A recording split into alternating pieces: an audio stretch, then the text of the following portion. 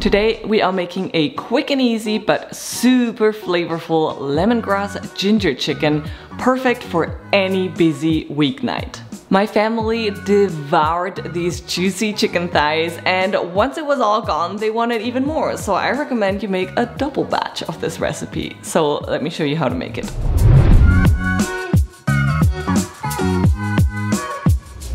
You will need 1 piece of lemongrass. Depending on how fresh or old it is, it can be pretty tough and fibrous. I've tried all kinds of methods to make it palatable in soups or stews because the flavor is so amazing, but the texture not so much. I've tried mortar and pestle or a knife and slicing super finely, but what I find is the most efficient and absolutely best method is using a microplane and grating the lemongrass extra finely. Remove at least 1 outer layer and cut off the super dry ends of the lemongrass, and then go ahead and grate it with the microplane. Look how finely it's grated, no more tough pieces to chew on. Once you grated it all, add it to a large shallow bowl and get back to the chopping board to peel a 2-inch piece of fresh ginger, and then use the microplane again to also grate the ginger. Then add the grated ginger to the lemongrass into the shallow bowl. Now for the garlic, you can use the microplane as well, of course, but I find it easier and faster to just use a garlic press.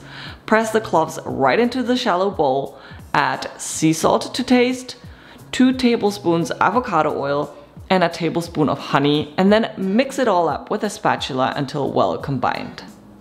Now add a pound of boneless, skinless chicken thighs to the marinade and use your hands to make sure the thighs are well covered in it. Then set it aside and let it marinate for 15 minutes on the counter or up to 2 hours in the fridge. This is a good time to get started on your side dishes. I love making some rice in the Instant Pot, just plain white rice or coconut rice because it's so easy and quick. And I love to just defrost some frozen broccoli. While the rice is cooking, you can also get started on finely slicing 3 to 4 scallions, just the green parts. Save the white for another recipe. Then preheat a large pan over medium-low heat. It's important that the pan is on medium-low so the garlic and lemongrass don't burn. Once the pan is nice and hot, add the marinated chicken to it and without touching, sear it for 4 to 5 minutes on one side and 3 to 4 minutes on the other, or until nice and golden brown. Work in 2 batches for this in order not to crowd the pan. Steam gets trapped if the thighs are too close together and then the chicken doesn't sear properly.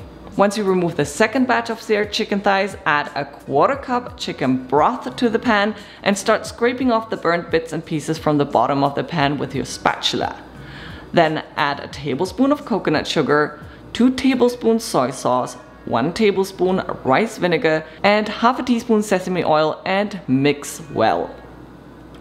Now return the chicken into the pan with the sauce and turn it around in the sauce to coat it all. Let it simmer for another minute or 2, then remove from the heat. Sprinkle the finely sliced scallions on top and then serve with rice and broccoli. Make sure you drizzle some of the sauce over everything and enjoy. I hope you enjoyed this recipe. I hope you enjoyed the video. I hope you're gonna give the recipe a try. If you do, please don't forget to snap a picture and show me. I love seeing when you make any of my recipes, and I'll see you with my next video. Bye.